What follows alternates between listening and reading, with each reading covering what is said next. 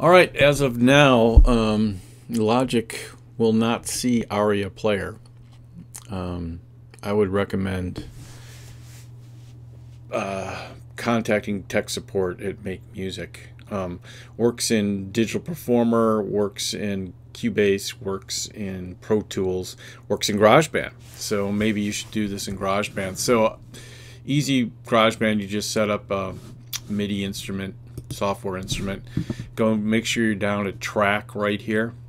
Go to plugins, and then you're going to go to the pull down menu here, and you're going to select Aria Player, which is showing up, and hit stereo, and it will pop up. Now to authorize it, fairly simple process. You have your PNG file that you got.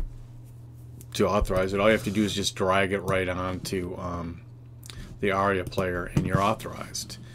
And then from here on out, you can go to Personal Orchestra 5, and I'd go to Standard, Note Standard, and go to, just download anything you want. So here's Flute Part 1,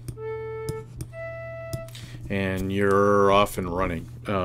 Yeah, bummer that it's not working in Logic, but it's not. So